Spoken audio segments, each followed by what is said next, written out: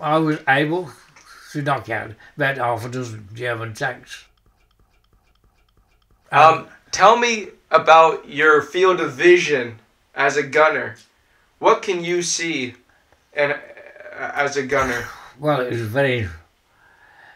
Well, it was a periscope. I've told you before about periscope, and it gives you. How much do I say? I could see quite a distance, about 1,000 yards. I mean, that's easy, and put it across. You could put across about. Well, it's hard to visualise that because the distance between them. But it was you could see quite a good of the countryside, quite a bit of it, and you could pick out different targets. You could see infantry moving about for a start, and machine gun was what you use there, and any tanks you saw fired solid shot or high explosive, depends on type of tank. In your periscope, were there any crosshairs? Oh, that's I mean, explain to me, for someone who knows nothing about this. Oh yeah. How would you, Now, as a gunner, I'll tell you. can you explain how you aim at a tank? Yeah, well, the periscope was about 3 or 4 inches wide, and in depth, be about 2 inches. Well, in the right-hand corner was the telescopic lens. So you could pick up, and on the telescopic lens was crosswires, and that's where you did it. And the crosswires was, before you start anything, you'd see and A, the guns recorded, C and A, test and adjust.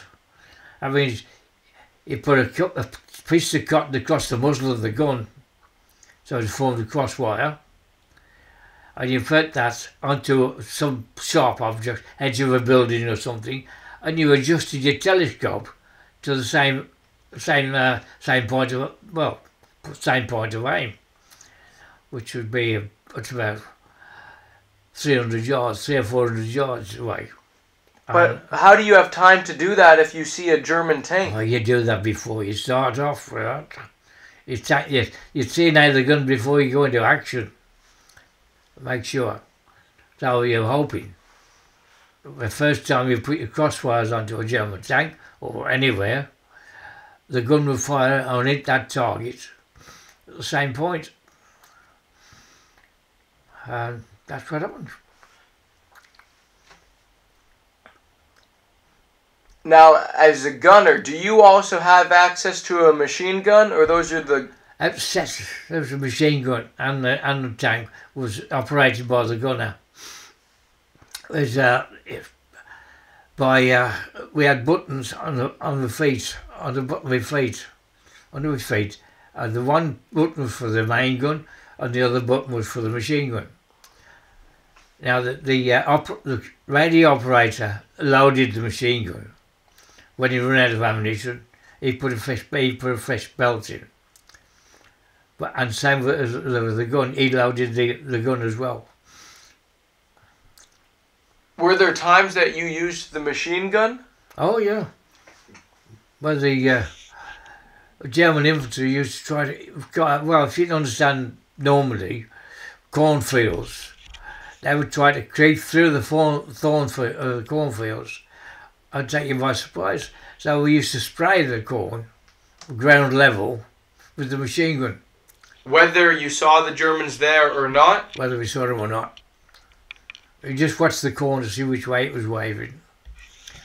If it was waving the wrong way, you let fly. But you should notice, well, cornfields, you know, they wave with the wind, the breeze. Well, if they were going against the breeze, you know, those Germans coming through the cornfields. So you just sprayed them with a machine gun. How close would you say German infantry were able to get to your tank?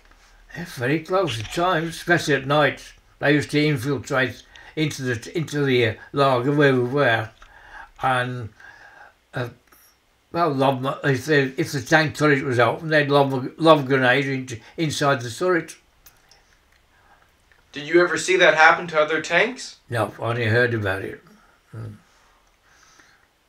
Because we had guards out, but sometimes the Germans could infiltrate through. Now, the Germans had the Panzerfaust, which was an infantry weapon. Oh, yeah. Did you guys have any experiences against that? Well, It was like the Piat. It's a Panzerfaust, I know that. Yeah. No, I've never come across it.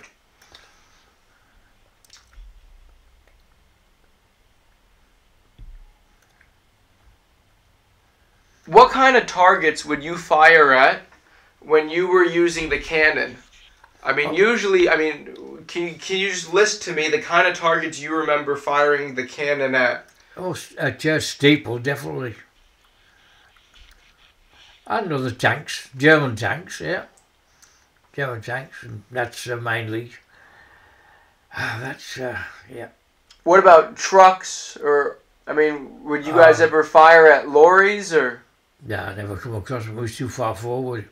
They would, then the Germans, they didn't show theirs. I mean, what we was up against was frontline tanks mainly, not the echelon. So but would you ever fire the cannon at German infantry, or would it just be the machine gun at the infantry? Use a machine gun mainly. Not a cannon. Not a cannon. Even if you. One time I did. Yeah. One time I did fire the cannon because I don't like to putting blokes down, but the tank commander wasn't very good, and he was supposed to give me the range of a group of German engineers that was carrying mines. They'd been laying mines somewhere, and I asked him for the range, and he couldn't give me the range because he was busy doing something else. So I had to fire the cannon to find the range to fire the machine gun. And that was it. It just went over the top of the group of Germans, and they, of course, they ducked and started hiding behind trees. But I still hit them with the machine gun. In fact, I was cutting the trees down, they was hiding behind it. As they went behind the tree, I just machine gunned the tree until he fell over. And then they was exposed. And there was about 20 of them altogether, I think. And what happened to them? I got every one of them. See them all fall down. And even ones on the... I hate to do this.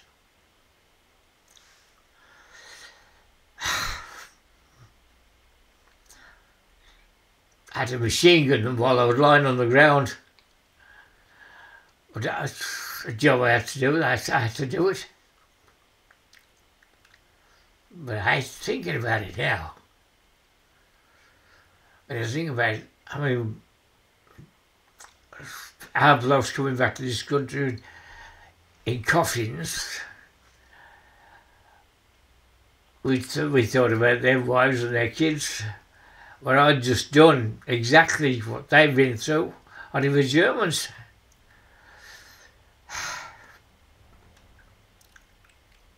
But I think you need to understand that what those Germans and what those Japanese were fighting for, it was just evil. Yeah, there's no way around that. Well, I had to do it, but when I think back now to what I did. But Mr. Beddow, if you didn't do what you had to do and kill those Germans, people like me would not be alive today. And I mean that. I'm not just saying that. I truly mean that with all my heart. Oh, that's the way I'm looking at it, I suppose, yeah. Everyone you see here in this country, in the United States, in France, the reason they get to wake up in the morning and their house isn't bombed out, but that they can go up to anyone and say whatever they want without any fear of repercussion, is because of people like you. You're the real frontline soldiers who saved democracy and liberty. I suppose that's true, yeah. Right. I mean, you know, when you think about what the Germans did to the Jews, true. Those Germans who you killed, they were helping protect a government that was literally murdering an entire race of people. True. I mean, so I've never been in your position, so I can't talk as if I have. But what I can say is that I can guarantee you with all my heart that you've saved more lives than you took. Guaranteed. Probably best way of looking at it, I suppose, yeah. Well, it's just the truth. Yeah, it's only comes back occasionally, but, you know, it's just one of the things. But if you didn't do what you did, they would have never thought twice about killing one of your friends. Well, he didn't, because I lost him. There was 3 tanks. Well, we were leading tank. We just joined the Shield Rangers from the 24th Lancers. We were the 3 leading tanks. Lieutenant Cameron was in one. I don't know who's I don't know. See, I don't want to say this. The sergeant who was in charge of my tank had been sent back for some reason, and we had another sergeant, and I don't know his name. And then there was Lieutenant Cohen and the other tank. There were 3 tanks abreast. Well, it could have been in wood, it could have been in an orchard, I don't know. Well, suddenly, the tank on my left went up in flames. That was where my 2 mates, Ron Baxter and Fred Ely, got killed in that particular count. Joe Pelter got out. He was all right. Robbie Robertson came out with his foot off, and Lieutenant Cameron, who was it was his first time in action, had pieces of metal in his legs, but they got out and they went back to the stations. And as I say, the one side on the other tank went up, and me in the middle missed. They didn't touch us at all. Who? The German gunners. They missed us. We backed off, but we didn't know it. But there was a sunken lane behind us, and we sank straight into the sunken lane and stuck. Couldn't move, but nobody could see us either. The banks were so high, they hid the tank from the German gunners, so I got away with that one. So where were you guys headed when this happened? Oh, we were heading into, I don't know, we were attacking a village, and we were coming through the wood. I can't remember the name of the village. And so you were on your way to the village, yeah. And then what happened? They opened for anti-tank guns, opened fire.